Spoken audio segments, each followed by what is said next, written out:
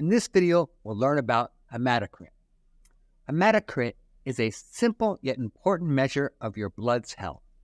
It tells us how much space in your blood is occupied by red blood cells. Hematocrit refers to the proportion of red blood cells in your blood. It is typically expressed as a percentage.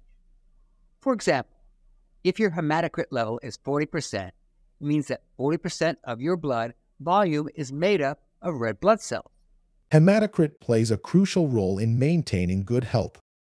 Red blood cells contain hemoglobin, a protein that carries oxygen to all parts of your body. By measuring hematocrit, healthcare professionals can evaluate your blood's ability to deliver oxygen effectively. Since red blood cells make up a significant portion of the blood's volume, hematocrit is often used as an indirect measure of the RBC count.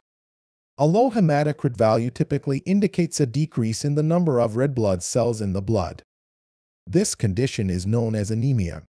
Anemia can be caused by various factors, such as nutritional deficiencies, chronic diseases, blood loss, or underlying medical conditions that affect the production or lifespan of red blood cells.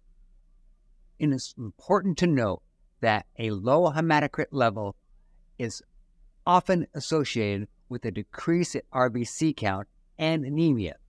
Other factors can also influence hematocrit levels. For example, if there is an increase in plasma volume, the liquid component of blood, it can dilute the concentration of red blood cells and result in a lower hematocrit value. To accurately diagnose and understand the underlying cause of a low hematocrit value, additional tests and evaluations, such as a complete blood count (CBC), may be necessary. These tests provide more detailed information about the various components of blood, including RBC count, hemoglobin levels, and other parameters. Normal hematocrit levels. Hematocrit levels can vary depending on factors such as age, sex, and overall health. In general, a normal hematocrit range for adult males is between 40% and 54%, while for adult females, it is typically between 36% and 48%. The hematocrit level for newborns is typically higher, ranging from 45% to 65%. Hematocrit levels for infants ranging from 1 month to 2 years usually range from 28% to 42%. In children from age 2 through adolescence, hematocrit levels gradually decrease and tend to be slightly lower than in adults. The normal range is usually between 32% and 42%. It's important to note that these ranges may vary slightly depending on the laboratory and the specific age group being considered. Causes of high hematocrit. An elevated hematocrit level, known as polycythemia, can have several causes, including dehydration. When you are not adequately hydrated, your blood can become more concentrated with red blood cells, leading to a higher hematocrit level. Lung or heart diseases. Certain conditions can stimulate your body to produce more red blood cells, resulting in an increased hematocrit level. Blood disorders. Conditions like polycythemia vera, a rare blood disorder, can cause an abnormal increase in red blood cell production. Causes of low hematocrit. A decreased hematocrit level, known as anemia, can be caused by iron deficiency. Insufficient iron in the body can lead to a decreased production of red blood cells, resulting in a lower hematocrit level. Vitamin deficiencies.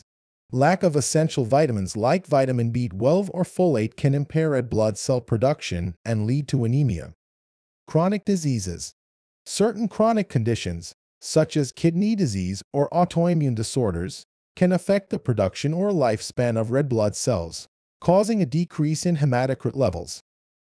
Abnormal hematocrit levels can cause various symptoms. In the case of high hematocrit, the symptoms are fatigue, shortness of breath, dizziness, frequent headaches, difficulty concentrating, and increased risk of blood clots.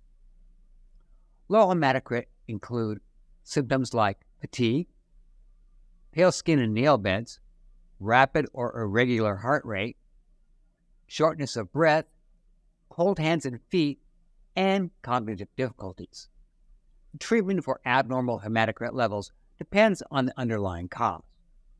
For high hematocrit, the treatment approach is treating the underlying condition, ensuring proper hydration and therapeutic phlebotomy, removal of blood, to lower the hematocrit levels.